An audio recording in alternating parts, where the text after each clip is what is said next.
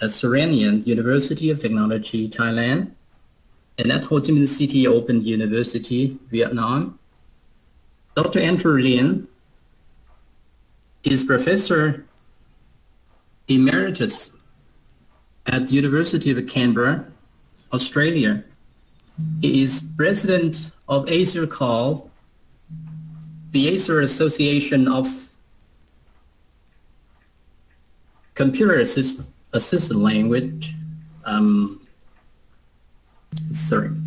Learning, and a research and professional association focusing on the uses of technology to enhance second and foreign language learning in Asian contexts.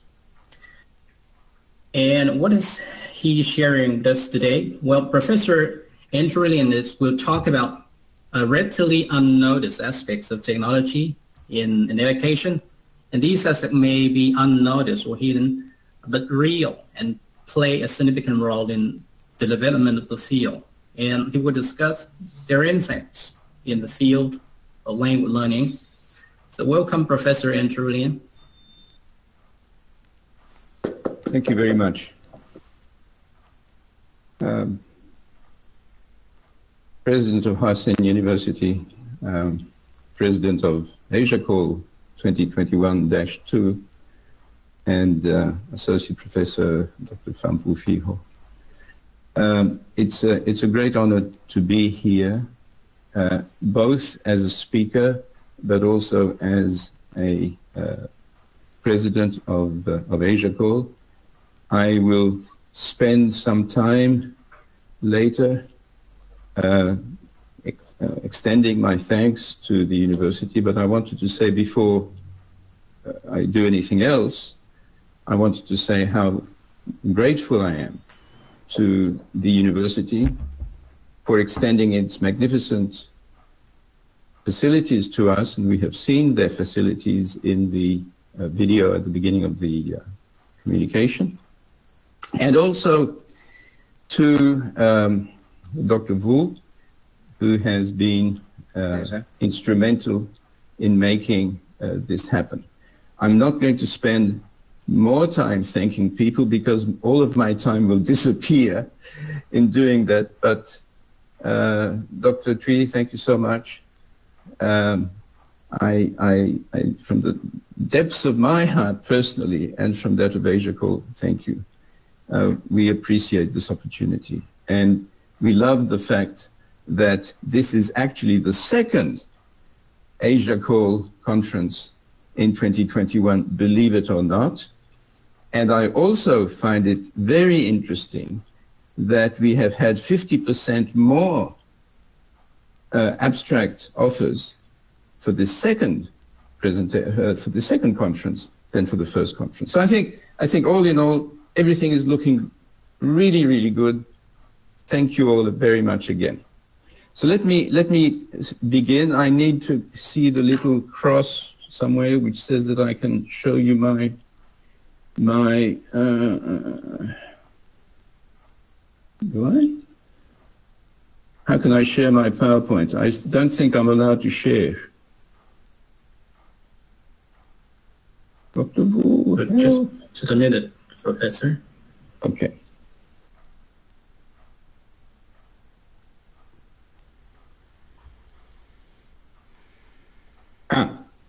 I see the cross. Okay, I will. What am I sharing? I'm managing a presentation, right? No, I'm not managing a presentation. So at the left-hand side corner, you see that a big plus, and click yes, there. I've seen the big plus. I've seen the big plus. We have the button for sharing screen on the right. At the bottom, I mean.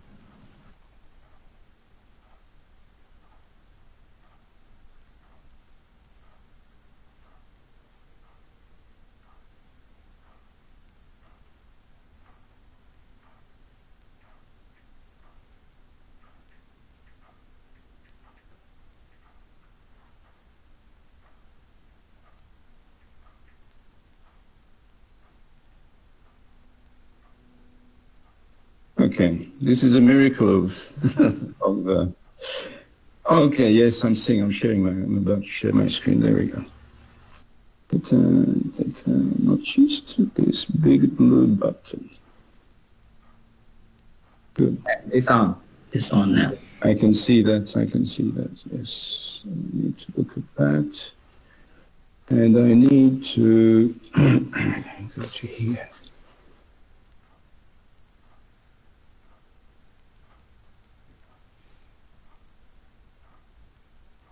Okay, so let me do the usual check. I hope you can hear me and I hope you can see the screen. Yeah. Very loud and clear, Professor Andrew. Very loud, okay. Maybe I should reduce my volume. Okay, so I'm going to talk to you a little bit today. This is a kind of trying to set the scene for some of the things we normally talk about at conferences such as this. I'm going to try and talk to you a little bit about what I see as hidden impacts of technology in language learning, and a little bit about stereotypes. So let me make an introductory comment. This is, first of all, it is a short reflective piece. I'm not going to talk to you about the wonders of technology and what it's going to be able to do.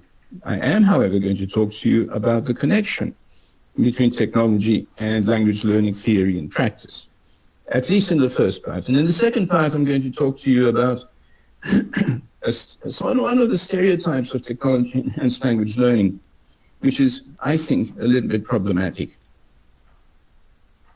I've entitled the first part of this presentation, Hidden Impacts of Technology in Language Learning, because it will not be the typical presentation. Okay, and I've said this before. So let me begin. So typically when we think of developments in language learning, we have a tendency to think that they emerge from research, and that it is research that guides the process, and the progress as well. Now, in doing so, we sometimes forget that researchers themselves are people, and that they are embedded in the community in which they live, and not only in their community of practice, which is, I don't know what it is anymore. In the olden days, we used to know what an applied linguist was, or what a language educator was, and so on. Now it's getting much more vague. And I'll talk about this for a few minutes. So here's the issue. I will argue that the developments which have occurred are just as much, if not more, a reflection of social expectancies as they are of theoretical developments in the fields of linguistics, applied linguistics, and pedagogy.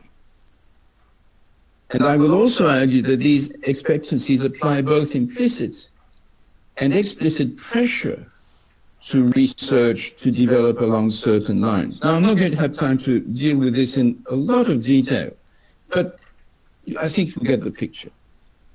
In other words, the culture in which researchers are embedded and its accompanying collective unconscious. I want you to think a little bit about the notion of collective unconscious. The stuff that we all share unconsciously and which actually we tend to believe in some way. And that will guide the way that researchers think and dictate, at least to some extent, the shape of the research in the field. So I'll start off with a little story. The little story is I have just finished teaching a PhD course in Suranari University of Technology. I taught something similar at the Open University a couple of years ago. And this is called Trends and Issues in English Language Studies. Now, in this course, students were meant to identify and critique the various trends and issues that were influencing, apparently, the field of English language studies. In other words, what's going on in the field? And, you know, I'd be interested to find out what you think is going on in the field, because it's a difficult question to answer. So, it's not surprising to hear that the very first trend that my students identified was that there was a trend toward technology. Right? So everybody thinks technology is there and everybody thinks we're using it. And the answer is both yes and no. Now, having said that, the primary emphasis on technology identified was in areas such as, of course, e-learning, biotechnology, artificial intelligence, neural networks, deep learning, augmented reality, virtual reality, big data, and so on. This is just a short list of what the students felt was going to be a trend, and it's not quite a trend yet. Of course, all of these are very important. Yet, while they are extremely important, it seems to me that this is not what the ultimate impact of technology is all about. Now, they also identified other trends, we'll come back to that question, including, other trends included collaborative learning. They included, of course, the popular things like translanguaging and English as a lingua franca, together with blended learning and flipped learning, which are everywhere, and we can argue about what they mean. I think they mean less than people want it to mean, but anyway. And then while all of these trends can be seen as emanating from research in language education, this is not the only place where they exist.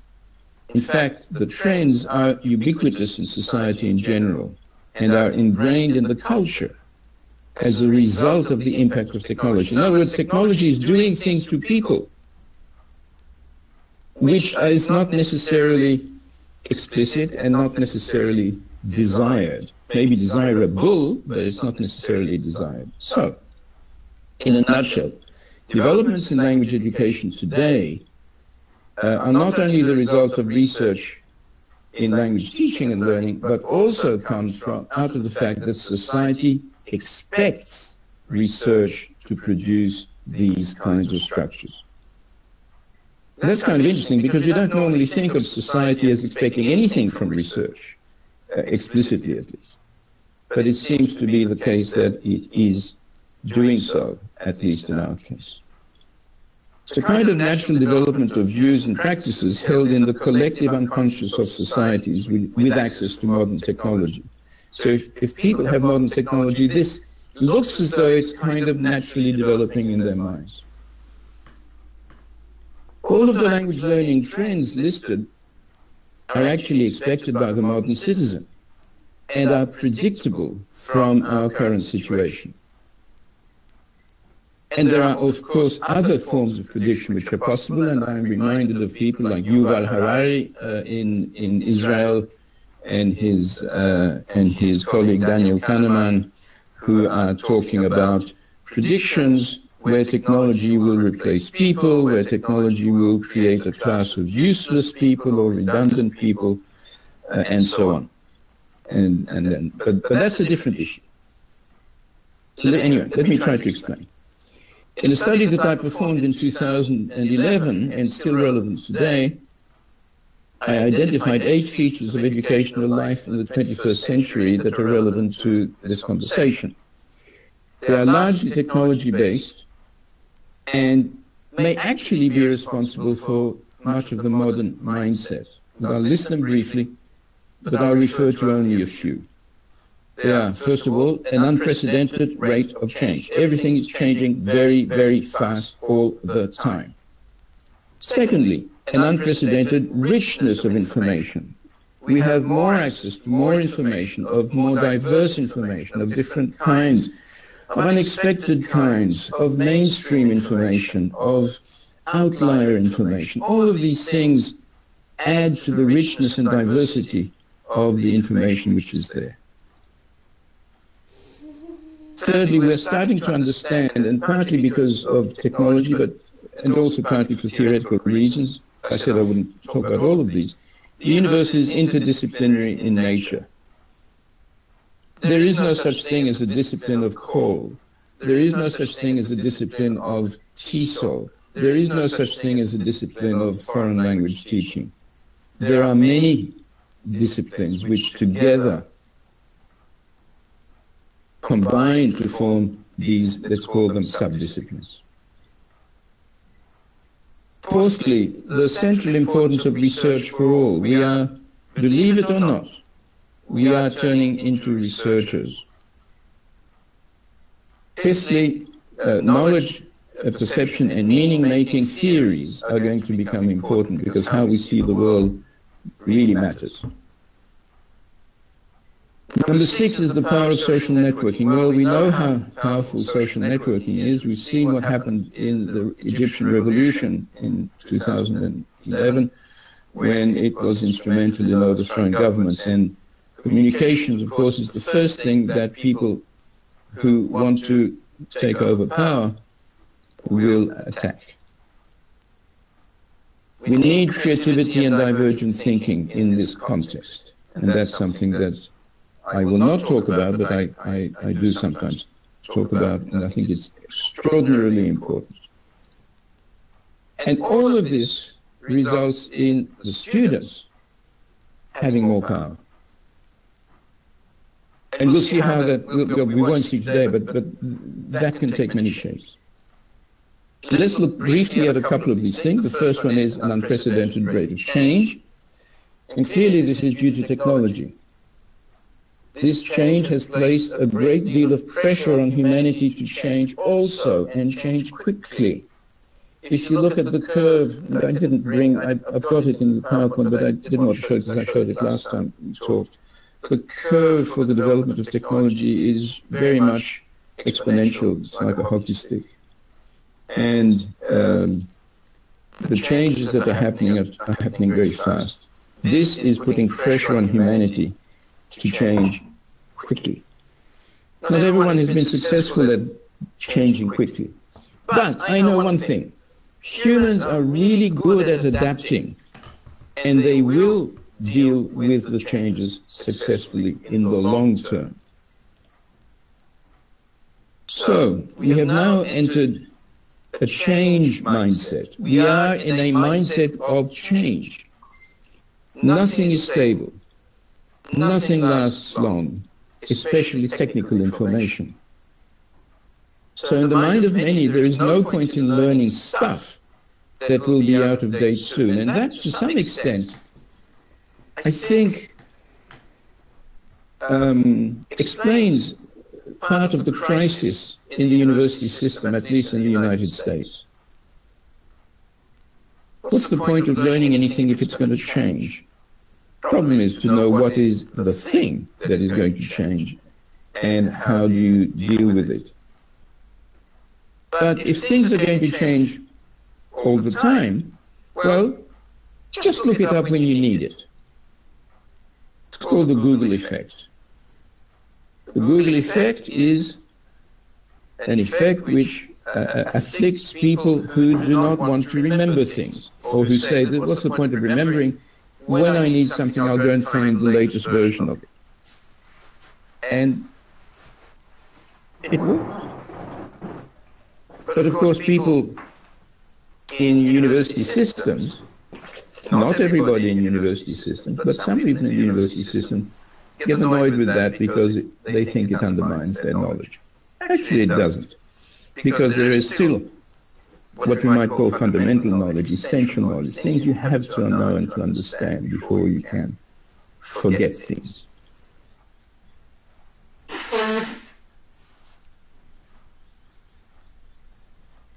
Now, we tend to use what's called a just-in-time, just-enough, and just-for-me approach to knowledge and information gathering.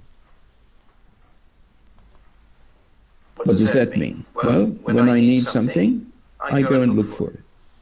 When I find the something, I don't need to know everything about the field, just what will help me to deal with my problem today.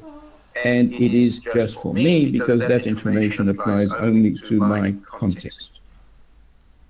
So this is the approach I've been describing, and it contrasts with a just-in-case approach, where we have to learn lots of potentially useless things just in case we need them one day. As an example, how many of you remember, it's a pity it's not a real interaction, but anyway, how many of you remember how to solve a quadratic equation, where the quadratic equation is of the form y equals ax squared plus bx plus c? Does anybody know? Anyone want to try? Have you ever used that? Maybe not. Maybe you have. I don't know.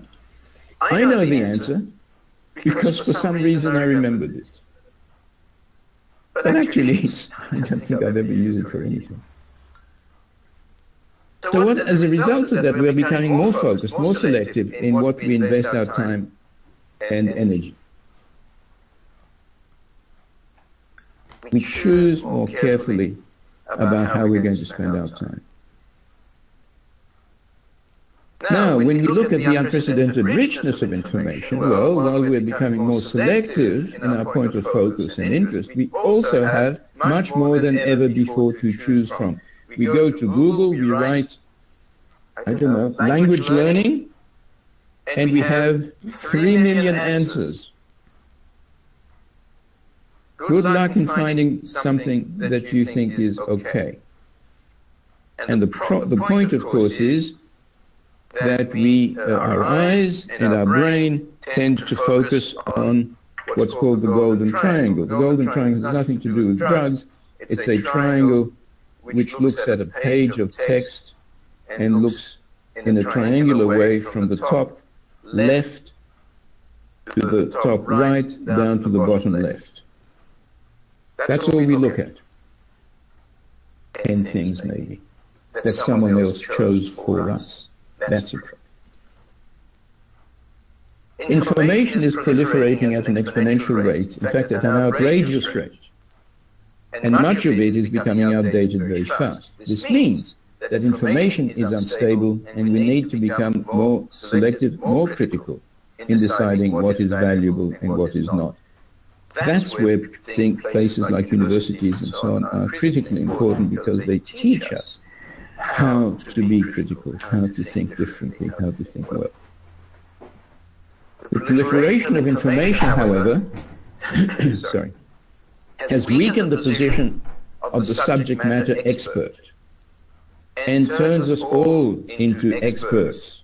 So let's say I'm giving a lecture somewhere and I say something, my students who have laptops in front of them immediately go to them and start asking questions like, he says this, is it right? And so on. And so you have a battle of, let's call it, human experts against Google. Well, actually, experts of course still exist. But ordinary humans also feel much more in control of knowledge than before, and we also have more access to it. So when we continue looking at the unprecedented richness of information, what's happening? Well, this results in the democratization of knowledge and emancipation, at least in principle and in part, from the various social structures, including educational structures, which govern our lives. Democratization of knowledge and emancipation. Those of you who studied the Reformation in Europe will remember that when the printing press appeared, people started to read the Bible for themselves and started to complain that the way the church had been, the Catholic Church had been interpreting the Bible was incorrect. And as a result of that, the Protestant movement came to be. But what's interesting here is that we are becoming more independent educationally as well as socially. And we are turning into researchers, and this is I think this is a very important point. We are turning into researchers by virtue of the fact that we no longer depend on the knowledge of others to succeed in our objectives. Okay? Your printer is broken. What do? You go to YouTube. YouTube will help you. You've done a little bit of research. You've made a decision. All the time we have to make decisions. This is good, this is bad, this is not so good, this is appropriate, this is not appropriate. That's what research is. But we're still doing research as ordinary humans. This is called freedom. I want to make it clear. We have more freedom than before.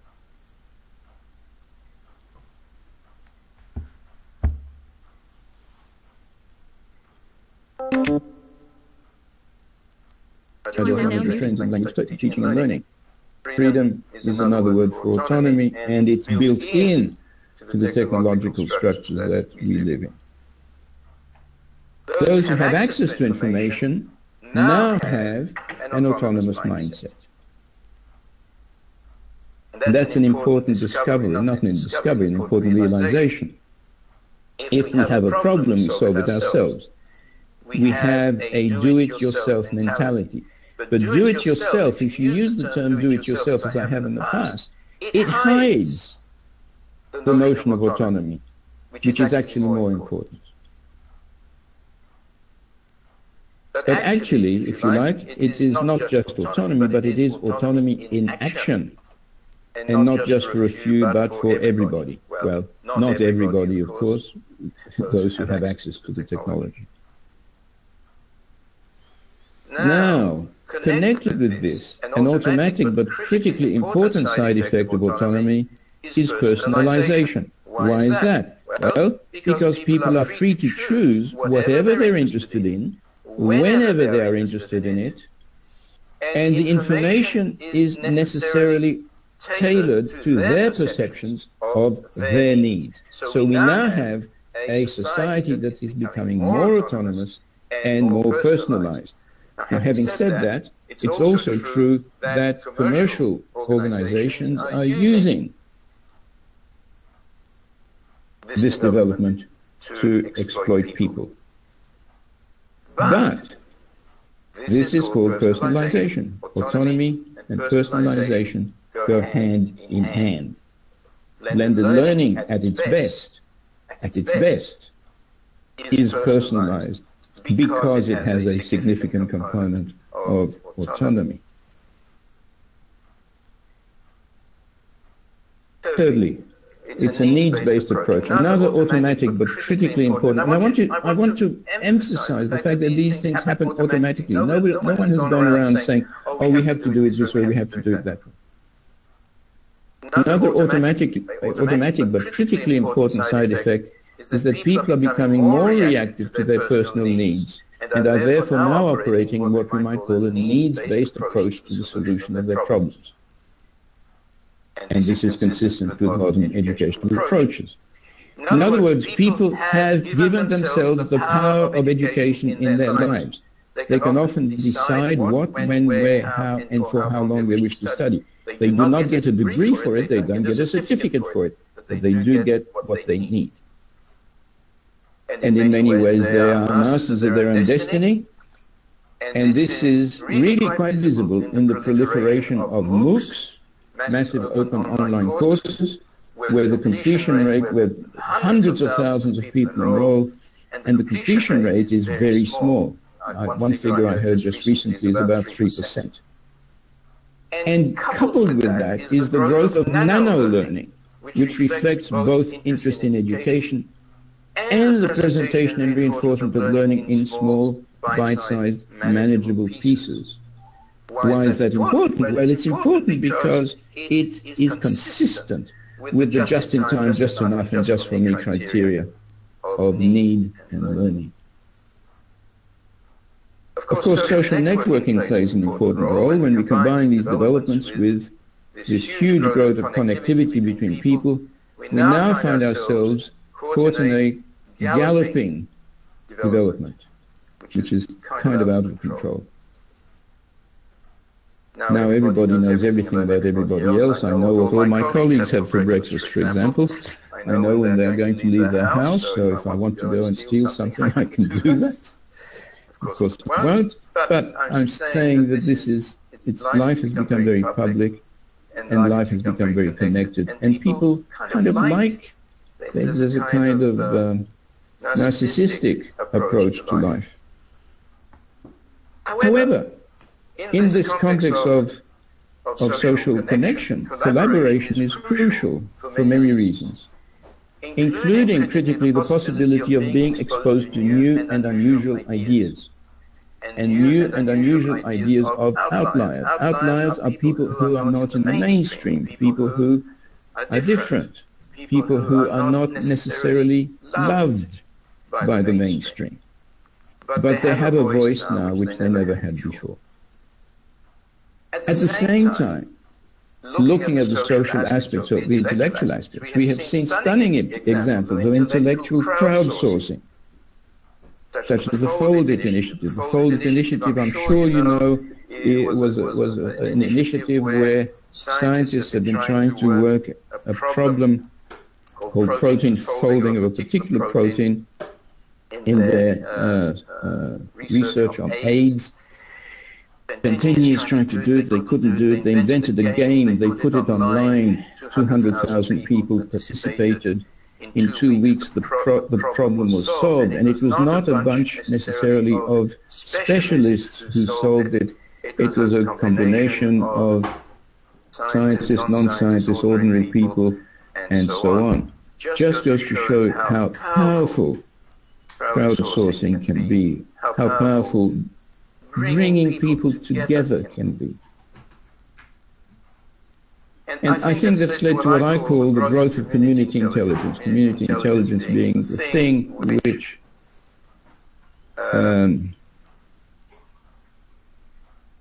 enables groups to think together and grow together intelligently. Now, remember too that most often progress comes from the contributions of groups.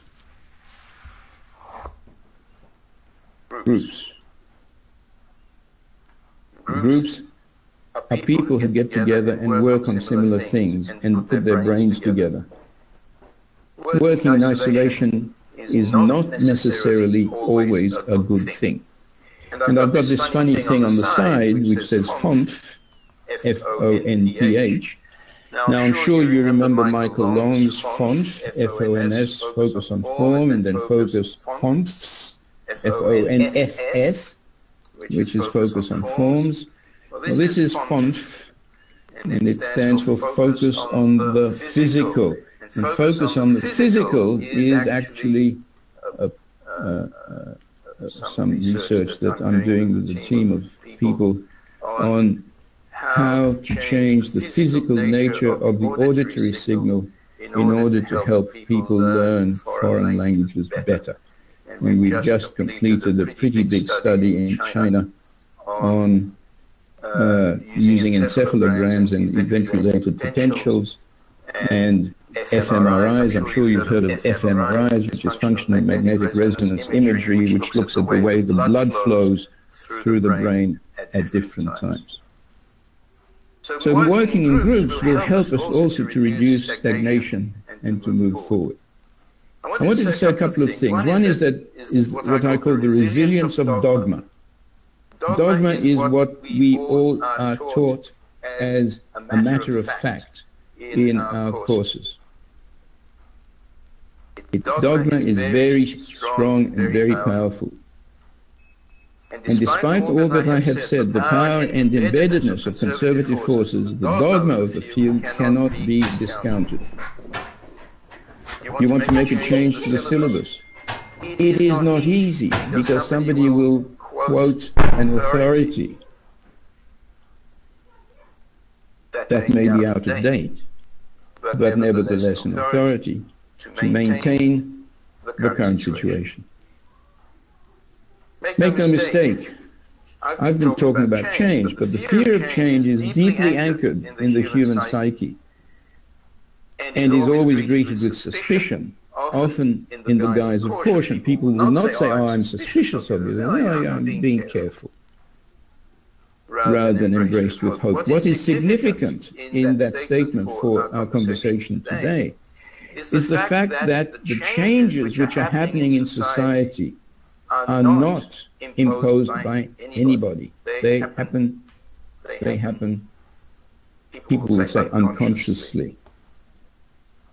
It's a bit like language change. People say, except for enforced language change, that language changes only when the group makes it change. Thus, all of the foundations, what's interesting now is that all the foundations for our modern educational language systems and our research are actually embedded but hidden in modern society and possibly even find their source in it. Kind of strange.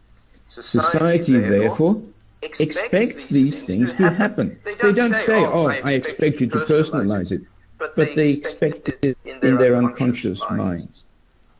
It requires them to happen. And we find, and by the way, we notice that this is true when things go wrong and they don't get what they want, and then they start saying, but you should be doing it this way, or you should be doing it that way.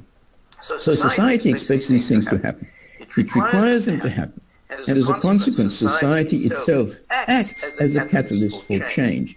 And we say, no, society doesn't act for change. Well, it does. But it does so unwittingly, and sometimes it does so badly. And in a sense, we now find ourselves engaged in a battle between unconscious society-based approaches to learning and education on the one hand, and more conservative, dogmatic approaches often based on outdated research of the past. That's for part one. I'll set that part there. Part two, I'll talk very briefly about this. Brings me to the end of the first and major part of the presentation. I want to talk a little bit about an issue, a separate issue, which has been bothering me for some time. I thought I'd talk to you about this as President of AsiaCALL. And that is a stereotype of technology-enhanced language learning that is prevalent in the educational communities that we function in. And this became glaringly obvious in the aftermath of the COVID-19 pandemic. And here's what happened. Suddenly, with no significant notice, schools, universities had to go online. And they had usually very little preparation and support. They didn't have the benefit, for example, of having Dr. Wu or Dr. Ho in their staff. Individual teachers were suddenly required to become experts in e-learning, and of course many did not do this very well. However, many did do well, and schools and universities and other educational organizations realized that online activities could be okay, maybe even better. Yet in the midst of this potential success, teachers are faced with the reality. This is the point I want to make. Teachers are faced with the reality that they are more or less alone in having to grapple with the challenges of technology-enhanced language learning. And when I say alone, I mean they are literally alone, or they have one or two friends, but there is no significant support around them. Also, this remains somehow invisible, embedded in the culture of what it means to be a teacher. Teachers are told, you are in charge, it's your responsibility, you've got to fix it, go ahead and do it. Except when they're told to do something specific, like teach online. And even when they are often told, well, find a way. And I know many instances where this has happened. So teachers have been raised to be self-reliant. They're told that they're in charge of their classes and their destinies, but actually teachers cannot do everything, and they are not all powerful. Nobody is. We are all limited in some way. So we need to get away from the image of the brave teacher, selflessly facing the challenges of the profession alone, or with a couple of colleagues to support them. And the COVID crisis has generated countless good examples of technology-enhanced language learning, yet they remain hidden, invisible, and beyond our reach. We did not do in our field what the Foldit team managed to do. We have not crowdsourced online language education, nor have we convinced public funding to invest in it. We still have no international TEL centers. We still have no consortia delivering TEL education and training. Well, we do have some, but they are pretty much voluntary. In fact, paradoxically, and this is interesting, the number of formal programs in technology-enhanced language learning around the world seems to be going down rather than increasing. I started maybe the first computer-assisted language learning training program in the world, definitely in Australia, in 1988. And we thought there would be a development. No, it didn't happen. Why didn't it happen? Well, one of the reasons is you don't need 10 million specialists in technology-enhanced language learning. But there are ways of bringing people together and making programs viable. Yet we're not alone. That's right, we're not alone. We actually are all in this together. And when I say we, I mean we at AsiaCALL today, and we in the world generally. But for those of us who are here today and who are interested in AsiaCALL and who have demonstrated their commitment to AsiaCALL by the number of papers you've submitted and by your presence online, I really urge you to get together with like-minded people to try and reduce the loneliness, to try and reduce the fatigue. People get tired. To share knowledge, ideas, research, and most of all enthusiasm to the benefit of everybody here.